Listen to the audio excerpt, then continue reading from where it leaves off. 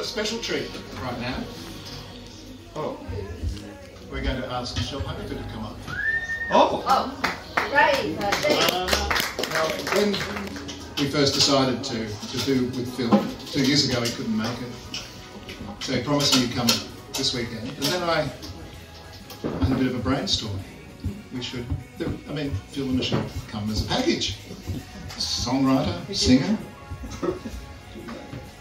And so far, internationally acclaimed artist. Germany, England,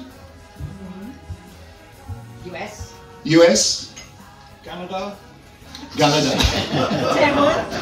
and Tamworth. So I thought we'd get some of Michelle's paintings, and we've got them up on the wall inside. And I can only encourage you to go and have a look at them. And we kind of thought we might just ask Michelle some things, because while I can't sing, apparently I can talk and interview.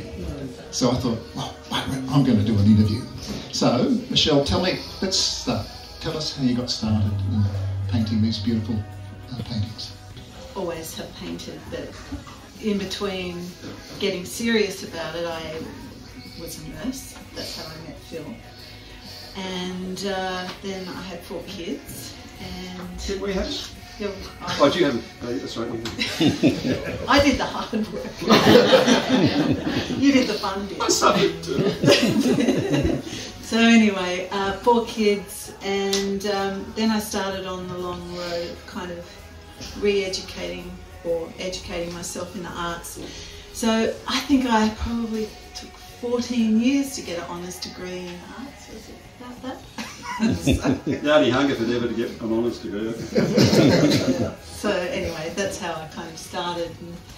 In, I guess, my kids, when they started sort of high school, that's where I started to get more professional about painting. So how did your first international show was in Cambridge in England? How did that come about? Oh, that all came about when I started down the university road.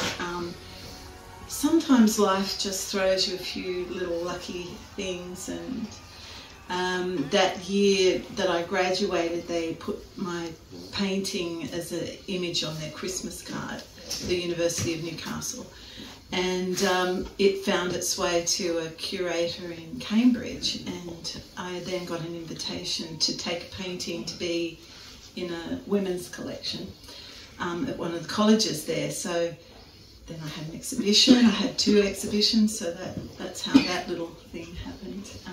Yeah, an honour. We can reveal that Alison's brother Robert bought one of the paintings that was being exhibited at Cambridge. Yeah. And Ian has promised to match his brother here today. Does Ian know that?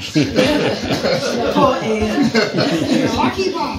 So, one of the things you specialise in, if that's the right word, is plein air. Plein air. Tell us a little bit about what that is. Plein air painting, it's when you go out and you sit in the landscape and you paint to your heart's content. And over the years I've found it really essential. I paint the landscape, but I feel like I don't only paint the landscape. In the landscape that I paint goes somehow my thoughts, my emotions, my feelings, or my despair about landscape sometimes, and the environment. So those kind of things over the years of the landscape just becomes a vehicle, I guess, for all those other concerns. So yeah, that's... And we have some wonderful paintings today. You've got a selection of paintings from about 2019 to 2024. And as you all have experienced, in that time there's been 4 years of drought, we had terrible fires, we had flooding rains, so the landscape's thrown up a whole lot in those 4 years, and it's all there on the walls generally in each little painting.